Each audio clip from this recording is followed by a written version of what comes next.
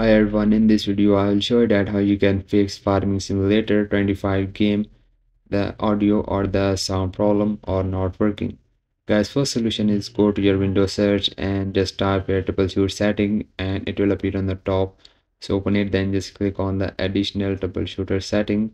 Now once you click on that, here just click on the playing audio, then just click on the run the troubleshooter. Just start detecting the problem on your audio or sound. This will give you the option to solve or fix the problem. So just click on the solve and see this fix your problem or not. Sometimes this fix the problem. So just try this, then check. If your problem is not fixed, then go to your Windows search and just type your sound setting, open it. Now choose here the output devices, high definition audio device.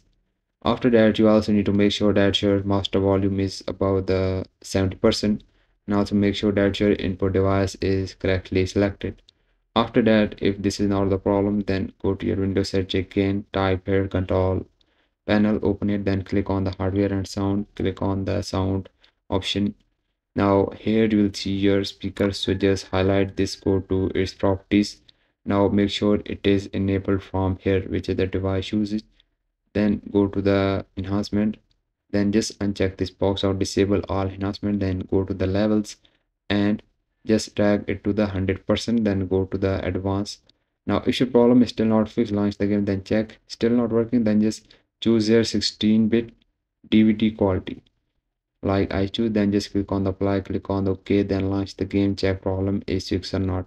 If your sound is still not working, then go to your Windows search, type a device manager, open it, then just open up the audio and you will see your speakers. So make a right click on it, click on the update drivers, then just click on the search automatically.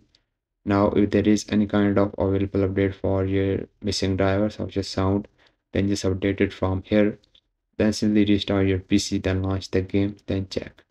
Now if your problem is still not fixed, so you just need to make sure that your in-game sound setting is correct. You can use the default setting of your game. And I hope this video is helpful for you, and if yes, please consider liking this video, and bye bye and take care.